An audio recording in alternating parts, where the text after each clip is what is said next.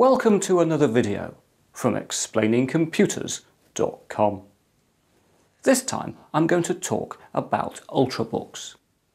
These are a new breed of lightweight portable computer and in a few years may dominate the laptop market.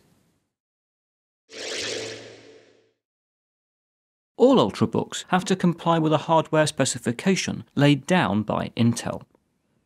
This requires laptop manufacturers to shrink their computers to less than 21mm thick, to make them resume from sleep in just a few seconds, to provide at least 5 hours battery life, and to include anti-theft technology.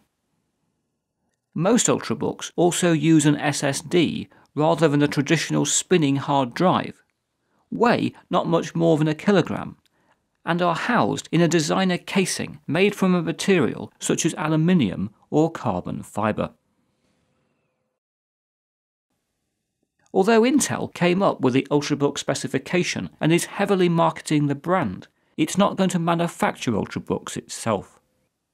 Rather, its intention is to ensure that a new generation of ultra-thin, ultralight laptops from a wide range of other manufacturers will deliver a consistent user experience.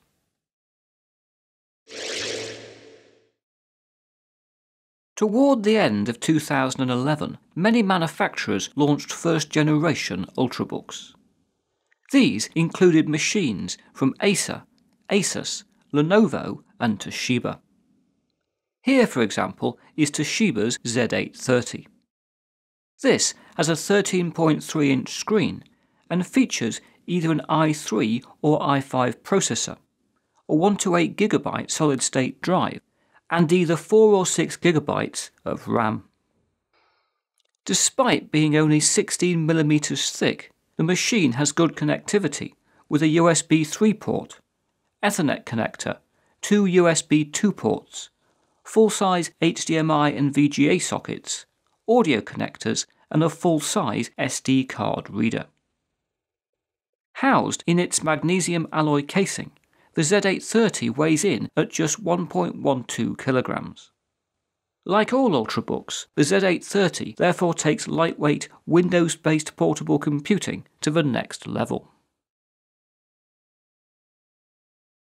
Today, Ultrabooks have a luxury price tag.